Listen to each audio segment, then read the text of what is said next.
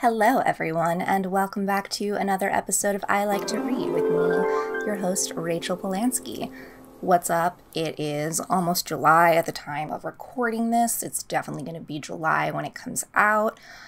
We don't need to get into too much of like, oh my god, the world is opening up and back to normal and existential crises and like, oh my god, I actually have to like go into public and like see people, but it's fun. It's like in small doses. I think, like having at the most one plan each weekend night is like the most, or weekend, whether it's a day or a night thing, that's the most I can handle right now. But the slowly, tiptoeing back into the world has been pretty nice, and, forgot how actual, like leaving the house and social interactions can be fun, although I just always want to come back to my books, but don't worry, there's still plenty to talk about. I'm going to link below because I think the episode before this is my conversation with Christina Sweeney Baird, the author of The End of Men. I believe I mispronounced her last name in the last episode and called her Christina Sweeney McBaird. So disregard that, but that'll be linked below. We talk about her debut novel, The End of Men, which also deals with a pandemic world, except this pandemic is what happens if 90% of the men die and women have to take over society and live on. And so it's very well written. We talk about her book, but also just all things dystopian and what it's like to publish a book during a pandemic. She's also a young author. She's only a year older than I am, which I always find incredibly impressive. So check that out if you have not already. And then the episode after this one is going to be so exciting because I am, not that they aren't all exciting because they are, but I'm having author Lori Faria Stolars, who I discussed her book, Jane Anonymous, just a few weeks ago. And if you're familiar with her work at all, she's written at least 17 novels. I've been reading her since the Blue is for Nightmare series came out. I remember reading it when I was like 12 years old and following her work ever since then. And I'm now 27. So she's been publishing for over half of my life, and her work has been in over half my life. So I'm very excited to see what we will talk about, and future me is going to enjoy that, and present me at the time, which is future me when you're listening to it, but also your present day you. I say a lot, especially like when I don't have things scripted. I've noticed that, I pick up on other podcasts sort of how they approach the freestyling improvisation, because of course, while I planned the books in advance, none of this is actually scripted. I mean, sometimes I come into it with like more concrete ideas. Sometimes I just sort of fly off the cuff. Sometimes I'm on Vyvanse. Sometimes I have caffeine. Sometimes I'm just me in my true form. So you never really know what you're going to get.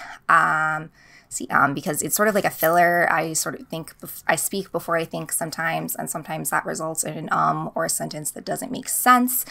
So definitely something I need to work on. I do apologize for the ums and the likes, but I also don't want to be scripting this podcast. It's what comes out in the moment, and what you get is what you get. Hopefully within time. I mean, I definitely feel more cognizant and aware of it and trying to focus on it, at least from the beginning. God, the ums and the likes, and also just the sound and the setup. We've come a long way. This is episode 49, so we're almost on episode 50, which is crazy. I don't know the exact date that we premiered I Like to Read. I believe it was in July, so it's crazy that we're coming up on a year of I Like to Read. Maybe I'll do some sort of extra special extravaganza. I mean, you would think that episode 52 would be 1 year, but I did skip a couple of weeks, so maybe we've already hit a year. Who knows? Like take a shot every time I say or take a vape hit and you will be dead. Just kidding. We don't want to promote any death on this podcast beyond what happens in the books. But shall we get to it?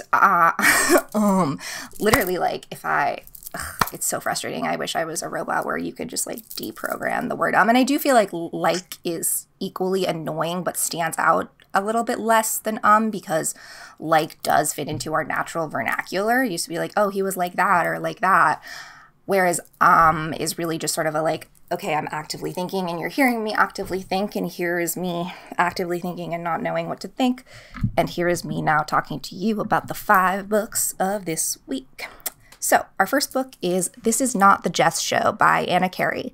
This is a really cool young adult thriller novel that is sort of a combination of like The Truman Show meets My So-Called Life with like some Black Mirror in there. So we meet our protagonist, Jess, and she seems to be living sort of like an all-American average life in I think it's just like somewhere right outside of New York. So it's sort of like, you know, feels like clueless, light, sort of, you know, Legally Blonde, but everything like feels a little bit too perfect. And it's quickly revealed that the life that Jess is living is not actually the life that she thought she was living. And I don't want to give away too many spoilers, but if, you know, maybe you can pick up on the fact that I compared it to The Truman Show, and her life is not exactly what it seems. So she has to grapple with this sort of, you know, 17 years of existence in this world that was so perfectly curated that she also just thought was her life, coming to terms with the fact that like that's not the real world and that's not the world that she's actually living in, and how to escape that. So there's definitely, you know, she's an interesting protagonist with that interesting theme. There's a lot of larger commentary on what it means to be on TV, what our notion of reality TV and consumption, or how those play a part, which is definitely like where the Black Mirror aspect comes into it. So there's a lot of setup in terms of like, you know, I think you know where it's going, but again, it's not so much where it's going, but like how it's gonna get there. And this is not the Jess show number one, so we do end with a cliffhanger, and there's definitely a lot more to explore in both the Jess show, and also the larger world and universe. It's a very fast read. I think I read it in an afternoon because it's not only a fast-paced thriller, it is a young adult novel, so it does just, you know, read really quick. And I don't know why young adult novels, because I find that they can be just as well written, and I think I want to talk about that with Lori Faria Stolars, because her work does fall under the young adult umbrella, and you'll notice that it probably makes up about, I would say, a third to a quarter of what I talk about on the podcast. There was a period in my life where I did heavily read young adult. I think that's just because I sort of spiral once I read one book and I like it, and then I find another book that's like that, or I find another author like that, and it sort of dovetails off of each other. But when you're starting with a young adult branch, now it'll, if anything, I'll start with my adult branches, and then the young adult book will be like a little leaf on that tree. But before, I was reading a lot of them, and it just wasn't really, it just did feel formulaic. It did sort of feel like I wasn't getting as much like literary value. And that's not to discount young adult novels, because I think that can happen with just as many like regular novels as well, particularly in sort of like the mass market paperback thriller. There's a really fine line between being a really good author who has this mass appeal while also hitting the niches of sort of like off the beaten path and not feeling like it was written by a robot. That all being said, if you are into a sort of fast-paced young adult, and when I say thriller too, I mean it's definitely like a disturbing concept, but there's no really dark stuff, you know, true crime fans, there's no like rape or murder or death. So if you're looking for something with a little bit of edge, but a little bit lighter and not necessarily, you know, gory and murdery, but still, you know, playing with you psychologically, definitely check this one out. Next, we have The Ugly Cry by Danielle Henderson.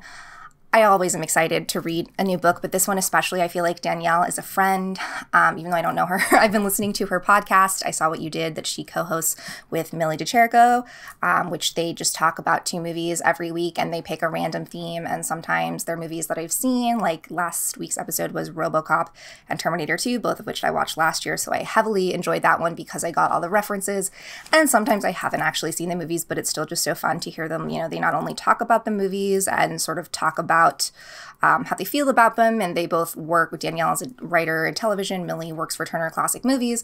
That all being said, I feel like I knew Danielle, but it's not the sort of podcast, you know, you get to know them personally at the beginning, but I don't know her as well as I would like to. And now through this through this memoir, I learned so much more about her. And now listening to the podcast after having read this, I have this newfound appreciation and this newfound, like, I already really liked her and wish we could meet in real life and feel like we would vibe. Although now she has left Los Angeles and moved to a farm in upstate New York, which is like honestly the dream. If you don't, I personally do like Los Angeles and think that the idea of a farm and like living off the land sounds appealing in theory, but I do think I would get lonely and bored. And even if I don't ever leave my apartment for a week, I like to like know that the option is there and that like, oh yeah, there are 100 places that can deliver to me. Anyway, so this memoir is all about her life growing up, and she had a really hard life. She basically was raised by her grandmother. Her father was never really in the picture. Her mother left her as a young child, left her and her brother in the care of her grandmother, which is both beautiful because the love that she and her grandmother have, like her grandmother is her maternal figure, is really special and well thought out and written because, of course, her grandmother wants what's best for her and really cares and loves about her, but also sees the pain and the sadness that come from not having parents in her life. It's really cool to like know where she's at, sort of, you know, knowing that all this leads to someone being successful in her, I'm, you know, assuming based on the podcast and where she's at in life, that she's now able to buy a house and take care of her grandmother, able to support herself and have a job. And she really came from nothing. And she's not necessarily humble about it, but she just sort of wants to show you that this is where she was at. This is where she's been. There's definitely a lot about growing up as a person of color in a more, you know, not super xenophobic town, but definitely, you know, there was racism. It was a time when she wasn't, you know, people of color stood out. So what it was like to grow up like that. In mostly white neighborhoods. So she basically like moved back to her old neighborhood, which is really fascinating in itself. And they talked about that on the last episode of I Saw What You Did. So if you're into memoirs that really delve into a particular period in someone's life, so this is particularly sort of from her childhood to when she can remember to growing up and being an adult and like leaving her town. So this is, you know, that has the coming of age. It has the tragic story of family being lost, but also the found family and the relationships that you carve for yourself, and just a lot of strength and resilience. She's a wonderful writer. I really feel like I said, like I know her and she really comes alive off of the page. So check this one out. Really, you know, I don't see why you wouldn't like it. I want to say this one is for everyone. And speaking of for everyone, the next book is The Guncle by Stephen Rowley. Pause for the water break. I absolutely adored this one. I typically give my books a 3 to 4 star rating. It's very rare that I will give a book a 2-star rating, usually because I feel like I wouldn't have made it through it if it was that bad, but there are occasionally books where I will make it through and I'm like, I really didn't like this. I'm going to give it 2 stars.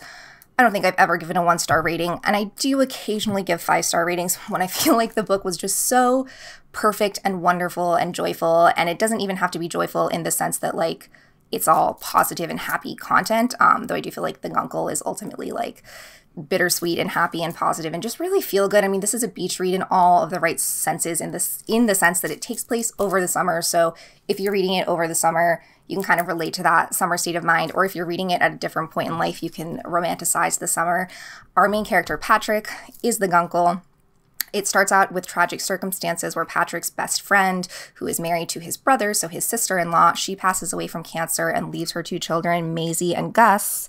That's their names, right? Yep, Maisie and Grant. I'm sorry. Maisie and Grant to Patrick to stay with him over the summer. Only problem is he is sort of like a recluse. He is in his early 40s. He is a former not child, like teenage star, and he is totally, you know, it's formulaic in the plot sense where you can see that, okay, this is a guy who is not comfortable with himself or opening himself up to relationships and thinks he's going to be terrible, and then the kids come to stay with him and it's bad in the beginning, but then they grow to love him, and then he also grows to love his sister through all that. So while that sounds formulaic, it's just like done in all of the right ways. Like there's sarcasm, it's witty, the banter between all the characters are realistic. While it is formulaic, it's not to say that there isn't a formula for a reason. Like if it ain't broke, don't fix it. I mean, again, it's like while you know that eventually, yes, I'm sure he'll grow to love the kids and probably stay with his family, it's about like how he gets there. And it's not just sort of a flip a switch sort of thing that you would get in a film, you know, a montage one day. It really takes some time to not only bond with these kids and form this strong relationship, but to discover this family and this sense of love and belonging that he had closed himself off to so long ago. So he really has a lot of inner demons while still being like a fun and upbeat novel. I've read Stephen Rowley's other novels, Lucy and the Octopus, which was equally like wonderful and joyful and ultimately uplifting, but still filled with like a little bit of like sadness and bitterness. And I think that's why I love these so much and why I gave it 5 stars, because it really feels like real life in all the best ways, like highlighting the highs, but also highlighting the lows and the little moments that come in between to just complete a real portrait and picture of these people's lives. And while I don't know if it would necessarily translate to being a perfect adaptation on screen or on TV, I don't necessarily want to, because it's just sort of like the way I imagined these characters in the universe. It was fun to take a vacation from my mind and to immerse myself in these people's problems, which is also what makes a perfect beach read. So check out The Guncle. I think you will love it. If you don't, I will give you your money back or your time back, because you're probably some sort of soulless monster. Next, on the opposite side of the Guncle, we have Animal by Lisa Taddeo. This is definitely a one not for the faint of heart. It is about a young woman named Joan and the cruelty that she has endured in her life, perceived and both, objectively and subjectively from men, and the way that she avenges that in the beginning of the novel. It's not a spoiler to let you know that her former lover / boss / man she was having an affair with, excuse me, commits suicide and shoots himself right in front of her while she's on a date. So obviously that is traumatic and, horrifying. And so that's sort of the inciting incident that forces Joan to move to Los Angeles, specifically the Malibu Canyon area, which, while I have driven in that area a few times, is a part of Los Angeles. I think it's even noted in the novel quite a few times that it's completely different than the world of Beverly Hills or like Los Angeles proper. It's much more of like a hippie sort of forgotten time, much more lackadaisical, different way of life. Not to say that I live in Beverly Hills, but my way of life is definitely more, traditional Los Angeles, as you can hear the buses beeping in the background. So it's not only like this lush portrait of this part of Los Angeles in California that you don't get to see too much, but also this lush portrait of a woman who has been wronged, and her childhood and her relationships with her parents are extremely three-dimensional in like all the best ways possible. Like both the love and the hatred and the psychology behind sort of like what has made Joan who she is. She also, in the present day, the reason she moves to California is to befriend this woman, Alice, but it sort of feels like, the way she's studying Alice is almost like an animal hunting their prey. So there's a lot of metaphorical and also, literal, animals and women as prey and predator, and how we hunt and how we perceive other people and relationships. The language is absolutely 100%. I mean, while it is definitely a darker novel, it's not glorifying in the sense that like Gone Girl sort of has that, like, look at her, she's a good girl gone bad. I mean, Lisa Taddeo is very careful with giving a rich backstory to Joan that, while not necessarily justifying her actions, she's had a really hard, fucked up life, and she doesn't necessarily see it that way, but it's the sympathy that the author has for her as a tragic heroine figure is really great. This is Lisa Taddeo's first novel, but she has previously written a nonfiction book called 3 Women, which I absolutely loved, and that was her immersing herself in the lives of 3 different women, and though it was nonfiction, it definitely read like a fictional novel where she just has this really great way of making people's lives and giving them a purpose that's really unique and well written and makes them stick in your brain, and also like a little bit of discomfort, and not in the sort of sense of like a Black Mirror, like, oh, dystopian, but in the sense of discomfort of like that raw animalistic primal urge. So if you're looking for something a little meatier, a little heavier, but still with some empowerment, then check out Animal. And last but certainly not least, we have Ace of Spades by Faridah, Àbíké-Íyímídé, and I'm sure I butchered that last name, so I apologize in advance. So Ace of Spades was another little surprise sleeper. So it started out as sort of what I thought of as a predictable young adult novel. I say that in air quotes, where it's our main characters are Devin and Chiamaka. They are thriving at this private school. They are 2 of the only, if not the only, people of color at the school. And then it seems that people are blackmailing them and sabotaging them and out to get them. And so it sort of seemed like a little like Pretty Little Liars-esque, like blackmail-y, high schoolers being ruthful. But once the stakes got midway through the book, I would say the stakes get a lot more serious. There's more than just sort of like the casual racism at play. There's a lot more like societal structural racism that comes into play. That's where I think a lot of the comparisons to Get Out, and there's even a reference there's a reference to The Sunken Place in the epigraph, which I'm a big fan of. So it definitely took a turn in a really cool way. I think I read somewhere that there was sort of a thriller, and I love when the plot twist is not even necessarily like a Deus Ex Machina, like, oh, it was him all along. It then like adds gravity to the first half of what you've read and makes it a lot more subtle while also being in your face. So it's a really cool take on the young adult novel, taking some more Hitchcockian homages to, of course, Jordan Peele and Get Out, and to, playing a game and how secret societies are actually a lot more important and powerful. While there is, of course, that slightly fantastical element of like, could this happen in real life? It's like, well, things very similar to it have probably definitely happened. And also, speaking of young authors, Faridah, think this was inspired. She, in the little Q&A section I read at the end of the book, she said that she came up with the idea during her freshman year of college and finished the book at her senior year of college. And I'm like, by my senior year of college, I had a crappy student film, and sometimes I'll show it to people, but it's more with like a sense of fondness for the experience than having anything I would actually want to put out into the world. And the fact that she put out this really cool, boundary breaking in many senses young adult novel is cool. So if you're into another fast-paced young adult thriller that appeals to really anybody, has universal appeal, does deal with some darker stuff regarding race and xenophobia and otherness, but I think is a really important read for everyone. So that being said, this is this week's 5 books. Make sure you check out the author interviews that have happened in the past that are coming up. As always, let me know what you're reading. I read and add all of your suggestions to my to-be-read list. Hopefully I will get there at some point, but so many books, so little time. But until next time, stay reading. Bye.